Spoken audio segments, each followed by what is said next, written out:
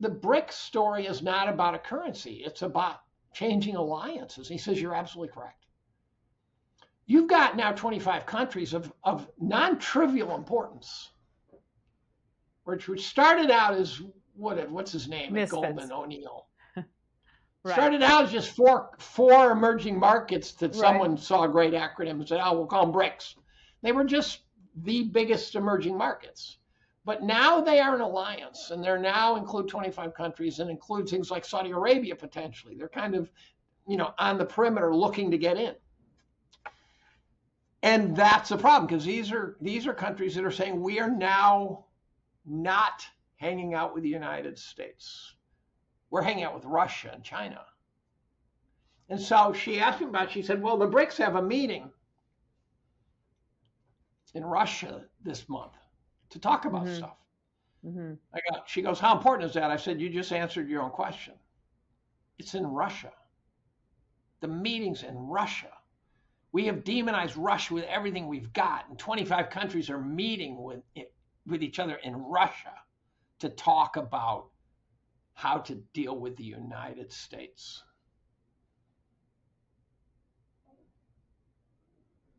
That's ominous. And we created it. Putin's crystal clear. People call me a Putin supporter. At some level, I am. I think Putin has made very few mistakes. Very few mistakes. The BRICS should not be discounted. Oh, not at all. I think it's a huge threat. Huge. Because it's a changing. It's like the entire geopolitics of the world is sloshing around. The poles are reversing. Who 10 years ago would have said we're not hanging out with the United States anymore? A couple reasons why not. One is because it paid to hang out with us. Second is we'd bomb the crap out of you if you didn't. But the U.S. obviously sees this unfolding. Trump has made it clear he will tariff 100% countries that continue to shun away from the dollar. What playing cards does the U.S. have to counter the BRICS rise? I don't know. It might be too late. We might have already played the hand wrong. You said you were. Would you trust, based on what we did with the dollar, when we turned the dollar into a weapon? Yeah. If you were some foreign country that you're sitting there going, okay,